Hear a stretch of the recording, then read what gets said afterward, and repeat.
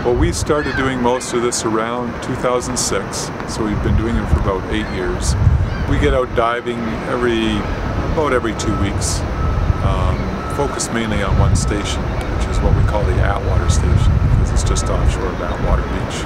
And our sampling includes water sampling to measure water chemistry, mainly nutrients in the water, and measuring algae in the lake, especially at the bottom of the lake, how much algae is growing, and also measuring quagga mussels, the abundance of mussels and also their size, which we can use to determine how fast they're growing.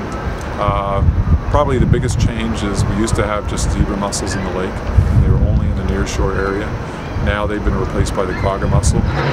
Also in that same time, the round goby, which is another invasive species, has come into Lake Michigan. It was here in 2006, but in very low numbers. But since then it's exploded, and it's the dominant fish in the nearshore system now.